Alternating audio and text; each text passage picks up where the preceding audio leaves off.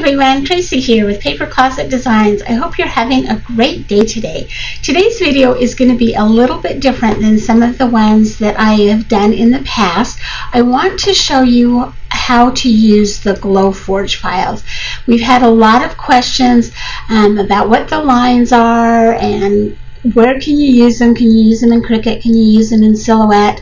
And so hopefully today's video will answer a lot of those questions. I'm probably going to have to do it in two parts, and this one is we're going to be back and forth between the screen and me and the above camera. So I apologize if the video is a little bit jumpy. For today's video, I want to show you how to use or why we have the different lines in the laser files. If you have a laser machine, now I use Glowforge. I've also kind of played around with the software for a couple of others, but everything I design is for the Glowforge. So if you have a laser machine, this will show you how to use these lines. If you don't have a laser machine and you want to use the files in, say, your Cricut, Scan and Cut, Silhouette, I'm going to do another video and explain that. But you'll probably still want to see this video just so that you can understand the lines. So for today's video, I've just cut out a new file. This is actually the Leaning Ladder set, and it is for the 4th of July, for a patriotic. Just so that you know, when I cut all of my material out, I put that piece of tape across my pieces so that I can keep all of my pieces together. You don't have to do this. It's just a little tip, and I found that it works really well, especially if I'm doing a class or I'm going to mail these out, which I don't do very often, but it just keeps all of those pieces together. So this is, I will show you this a little bit later, but we're going to use the new patriotic one. I'm going to skip over to my screen now, and I'm going to show you what your file is going to look like when you open it up. Alright, I am in Illustrator. When you open up a Glowforge file or a laser file, it comes in some different formats. It will come in an AI, which is Adobe Illustrator. It will come as an SVG file. It will come as a PDF file that is editable, and it will also come with a PDF that has cutting guides, and that one is not editable. That's just to print. And then the final one is it comes in a DXF. The DXF file will work with Silhouette Beginner, which we're not, Silhouette Basic Edition, which we're not even going to get into in this video. And then depending on which software you use, you will either use an AI file, a PDF file, or an SVG file. Almost all digital laser machines take the SVG, which is what Glowforge looks like. But I'm going to open this up first in Illustrator so that you can see what it's going to look like. So as you'll notice in here, there are no fill colors with the exception of this blue. Let me go back just a little bit. Every laser is going to cut lines differently or read lines differently. So you will need to read your instructions or your manual for your particular laser cutter. That being said, with all of my files, my lines are always the same, and they're very easy to change in a different software if you need to. So over here, and it's really hard to see, all of my files have this little cutting guide. I put it off of the mat so that you don't have to worry about cutting that or deleting it when you're into your software, which I'll show you here in just a minute. So the first thing says black is cut. So all of these black lines are going to cut.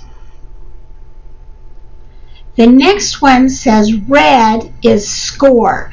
That is for all of these lines, which I will show you in a minute what the difference is. Blue is filled in. There's no outline on it. It's filled in, and that means engrave. And then I have added a fourth one to mine, and that is green, and it is optional. What that is if you were to do a like a sign, sometimes it'll come with both holes to hang it or a stand if you want to display it, set it on your mantle or whatever.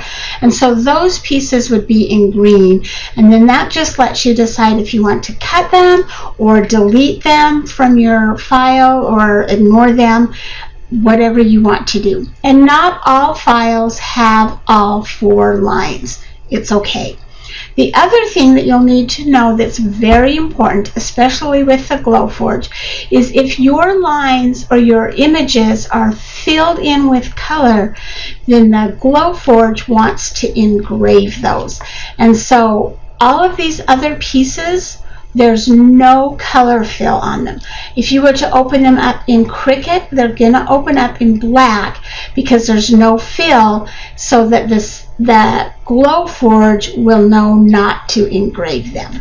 Does that make sense? Okay, let me show you now what those different lines do.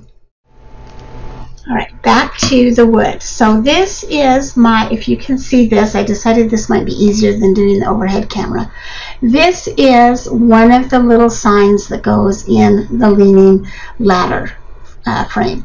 So your cut lines that I showed you, and those will be in black, cut the outside of your sign. It's also going to cut out the little shapes. So the heart is actually cut out right out of the middle of my United States. And then you can paint this one color and this another color. That is what the cut lines do, is it cuts it completely through the wood and then gives you your shapes. So the score lines are a little bit different. The score lines are a very light cutting through the wood. They're not very deep, and they're used for a couple of different things. On this piece, it is used for to make it look like the sign has shiplap. So when I would paint it and then take a toothpick or whatever and cut out or make sure there's no paint in those lines to give it a shiplap look. The other thing that will do is, where's my other one, is it gives it a line placement. So this, where it says fireworks and freedom, that is just a line placement. Again, it's a score line. It's very, very thin, but when it's all painted, then you'll know where to lay out your letters, and that's what that does. Again, these would be red lines. The last one is the engrave, and that is this darker. So where it says and, that is actually engraved into the wood, and it's a deeper cut. It has a little bit of a burn mark around it. I don't know if you can see that or not, and that's what engraved does. That is your fill color. So that is why the SVG files don't have any fill in them, is because if I were to fill this block in, it would want to engrave that whole thing, which is not necessary, just the word and. So sometimes there might be a shape that's engraved, or there might be a word that's engraved. Another example of that is, I'm doing these for Mother's Day, spring, whatever. The frame is actually cut out of wood, but the inside piece is acrylic. And this flower right here is actually engraved in the acrylic. So if you opened up this file, the frames would be in the black lines.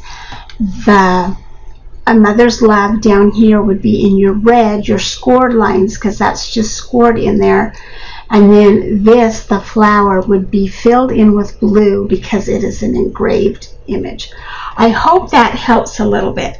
Let's flip over one more time to my screen, and I'm going to show you what it looks like in the Glowforge software.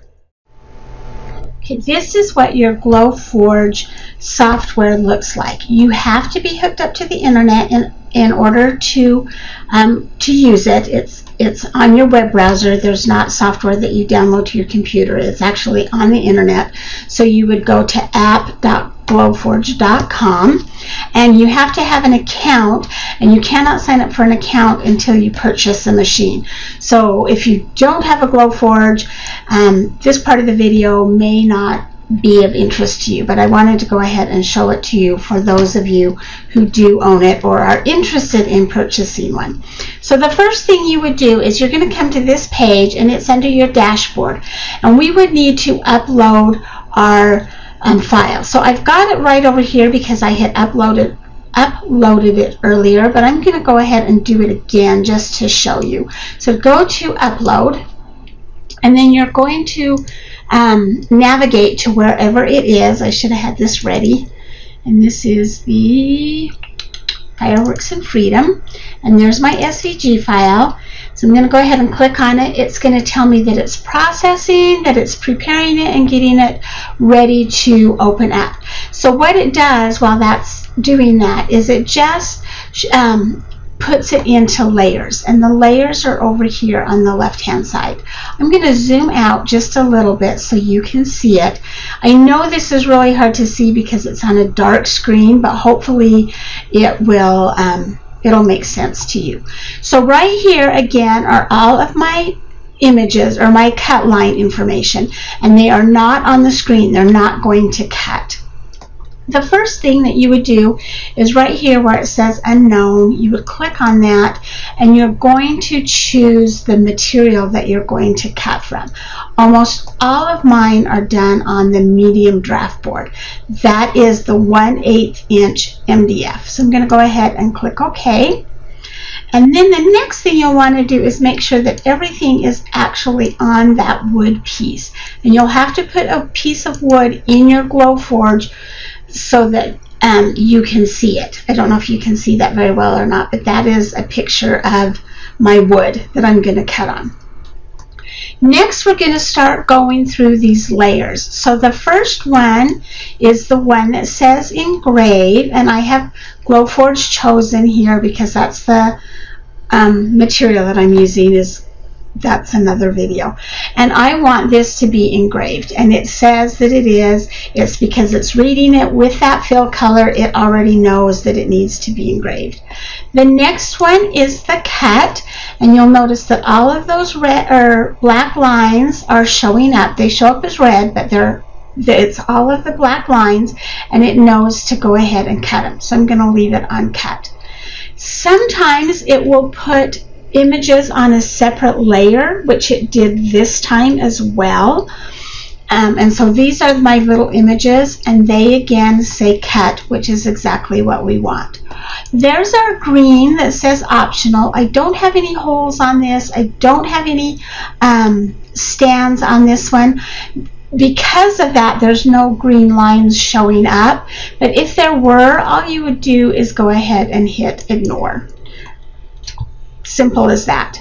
This last one says cut again, but it is my red lines that I want scored. So you'll notice it's the ones that are highlighted. It's those lines that I want to do the shiplap in. It's my letters, and those are placement lines. So I'm going to go ahead and select score. Then all I would do is I would come over here. It says it's ready to print. I would hit my print button. I'm not going to because I've already cut this out. I don't want to cut it out again. And then another window would pop up over on this side, and it would tell you to go ahead and hit your print button. A laser is actually called printing. We always call it cut, but it's actually called printing. And this window would pop open. It would say print. You'd hit the print button on your machine and go ahead and cut it out. Thank you for joining me today. I hope that made sense. I hope that answered some of your questions. I am going to do two more videos, one on how to open up your file in Silhouette and one on how to open it up in Cricut if you wanted the shapes but you're not going to use them with wood. So I hope you'll join me for those two videos. Please hit subscribe down below so that you don't miss any of my videos. Give me a thumbs up and have a great day.